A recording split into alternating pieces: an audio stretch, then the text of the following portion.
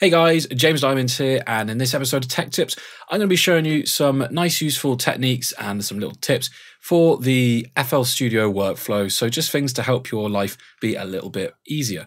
One of the main things I'm a big advocate for in FL Studio and music production in general is keeping everything organized. And I like to color code things. So I'm going to show you a couple of ways that you can color code.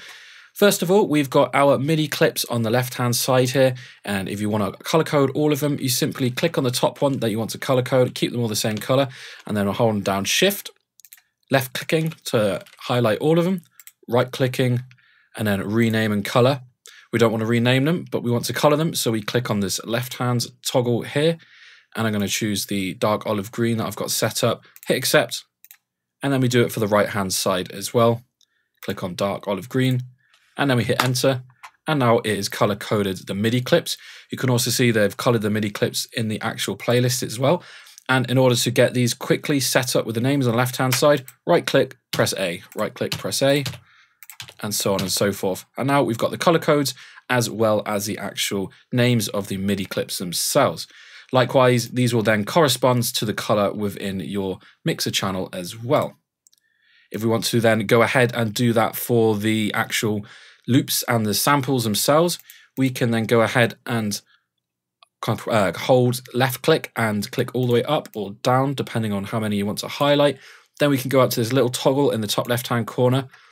We can then go to color select, there it is, and then we press gradient. But we don't really want a gradient, we just want to have a solid block cover, or you could have a gradient, it's really up to you.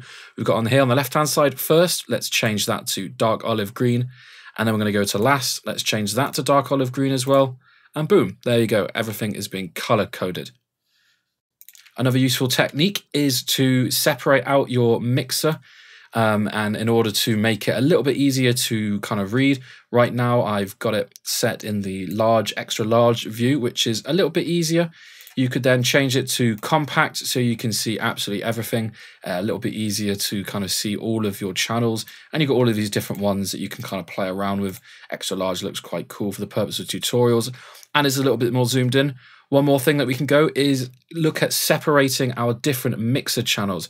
If you right click on your mixer and press the separator button, it adds this teeny little separator. I like to do these for all the different kind of types of groups. So all of my percussion have now been separated.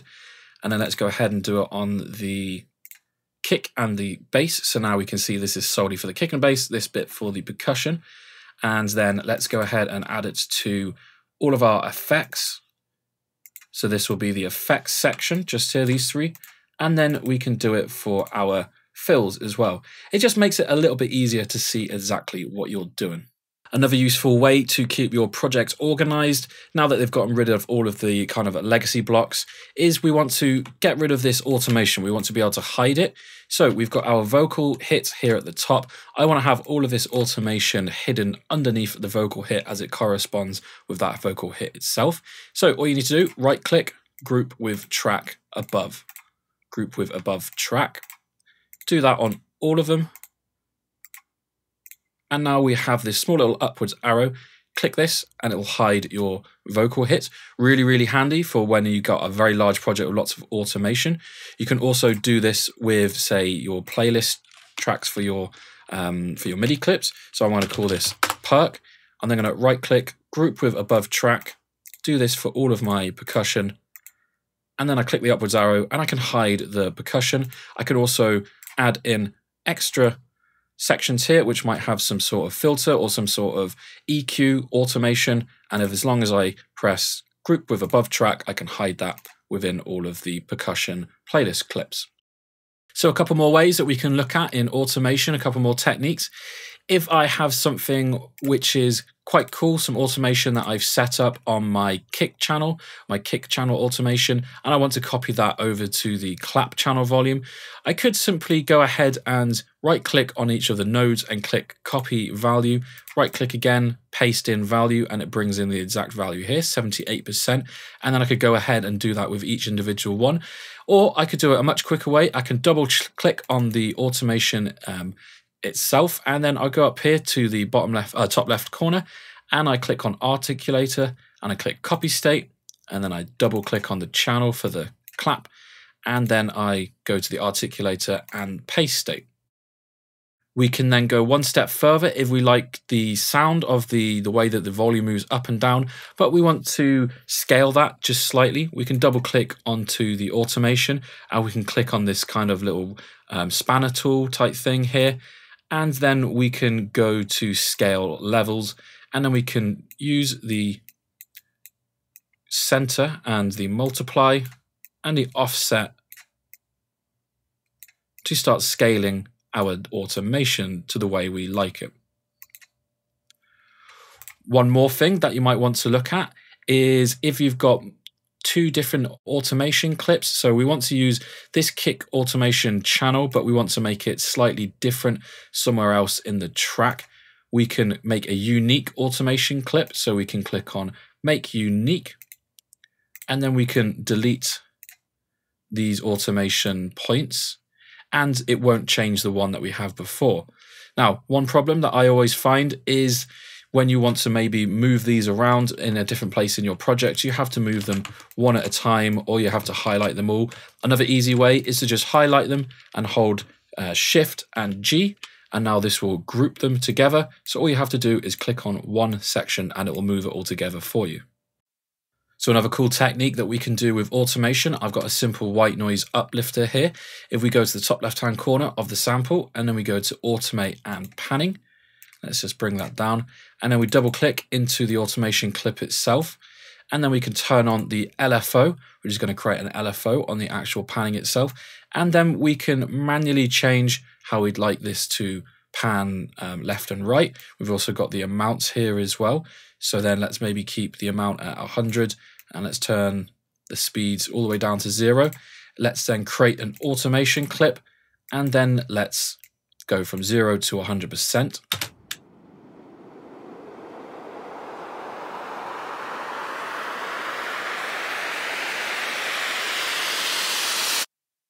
Pretty cool technique, and you can do the exact same thing for the volume. Let's create a volume automation clip. Let's turn on the LFO and then right click on the speed amount.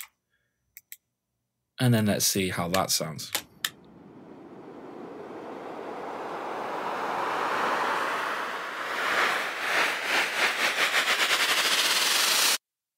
A very cool way to get creative with some automation clips. So we've got two leads in this kind of small MIDI pattern, and we want to create an automation clip to control both leads at the same time. We want to control both the cutoffs. One easy way to do this is to go into your first cutoff of your first lead, and then we're going to create an automation clip. So now we have the automation clip for the first lead.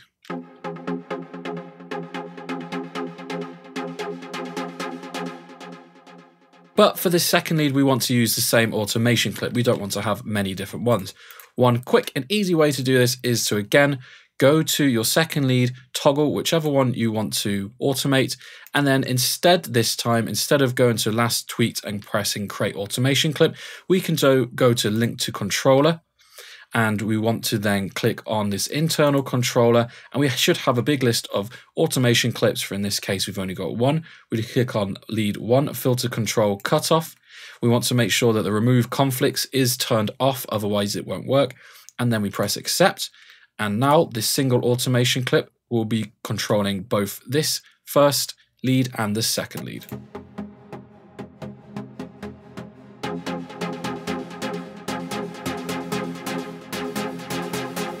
And this can be done over multiple plugins, not just 2. You could have 5 different leads and they could all be controlled by this single automation clip. So a couple of cool techniques here for working in big projects like this. So for example, we want to add in an extra 8 bars in this section here, but we don't want to manually have to cut everything and then highlight and move it all across. One way of doing this a little bit easier is to highlight the section that you want to move to the right, go to the drop down arrow on the left hand side here, go to edit, and then hit slice and insert space. And there we go, it's sliced it and it's kept all the automation in the correct places. Another cool way to go ahead and kind of trial how your track would sound by skipping this section completely altogether without having to actually manually delete anything. We still keep it highlighted like this. We go to the drop down, we go to then time markers, and we put in a add jump to next bar. As long as you've got it highlighted, like I have done now, it will skip this section altogether.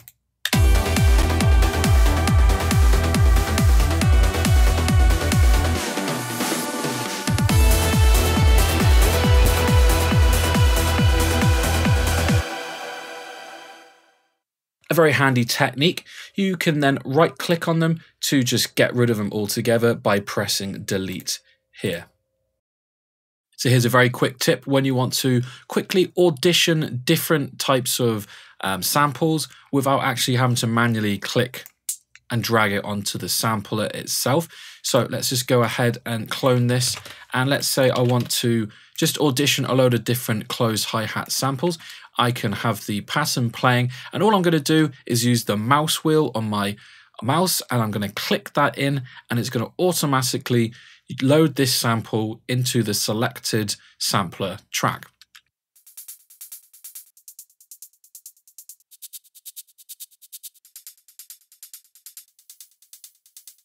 Very quick and easy, but a very cool technique that helps you just speed up your workflow that little bit more. So let's have a look at a cool technique where we can change audio into MIDI. Now you might want to use this technique when you want to find out the MIDI of, say, a sample that you have, if it's some sort of pluck or ARP or some sort of bass line or even a vocal. We want to find out what the MIDI is so we can then either change it or go ahead and add it to our own synth. I would say that it needs to be a dry sample. It kind of gets a little bit tricky, a little bit awkward in the conversion process when it's wet. So when it's got reverb or delay or any other sort of effects on, it doesn't always work properly. You might have to go into the MIDI and kind of work out where it's gone wrong. But with dry samples, it works really well. So I've got two set out for us already, and I've got the top one pre-loaded into Edison here. So what we want to do is we want to take this dry ARP and we want to turn it into MIDI. So let's just have a quick listen to see what that sounds like. So pretty simple, nothing much going on. We want to find out what that is. We don't want to spend time actually manually working it out. So all we need to do is I've got a pluck set up already on silent. And in order to make sure that the MIDI goes to the correct place, we want to make sure that we've got the pluck on the synth highlighted. We don't want to make sure that the actual sample itself is highlighted here. We want to make sure that it's the pluck instead. So what we need to do is we click on the little spanner icon here, and then we simply do convert to score and dump to piano roll. And now if we have a listen to what this pluck has, what is kind of converted and what the pluck's going to play.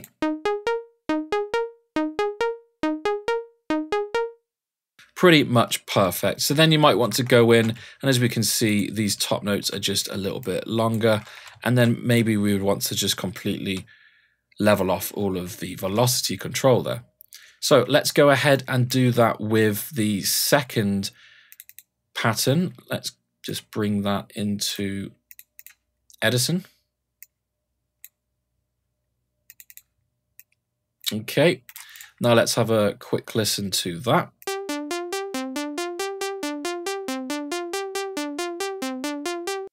So a little bit more complex. Now let's go back to our pluck. Make sure we've got it highlighted on here. And then let's go to the little spanner and convert to score and dump to piano roll. And now let's have a listen.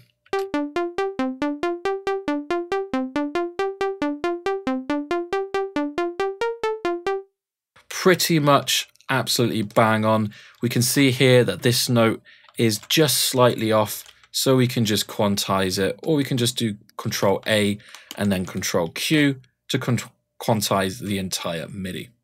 So let's have a look at how we can create a reverse vocal on FL Studio. Reverse vocals are usually used at the start to introduce a vocal, or they might be used in between phrases themselves. Let's have a quick listen to the vocal that we want to reverse.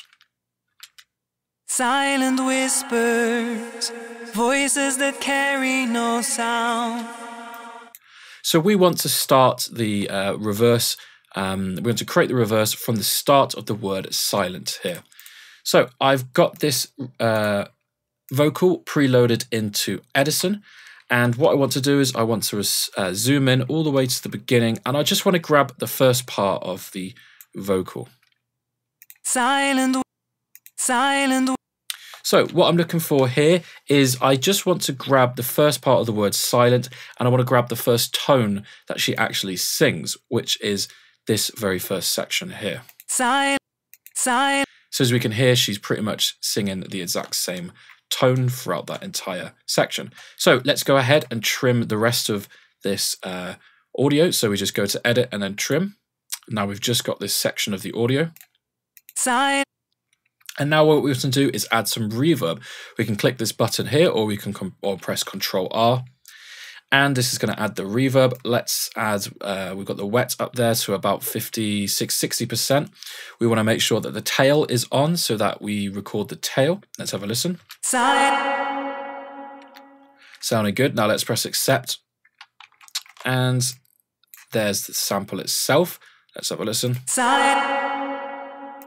as we added the tail, which is record, we can see that it's added it there. Now all we need to do is hold Alt and left on the control, on the keypad, on the arrows, and then that flicks it around to reverse it. And now all we need to do is just simply drag and drop it into the project.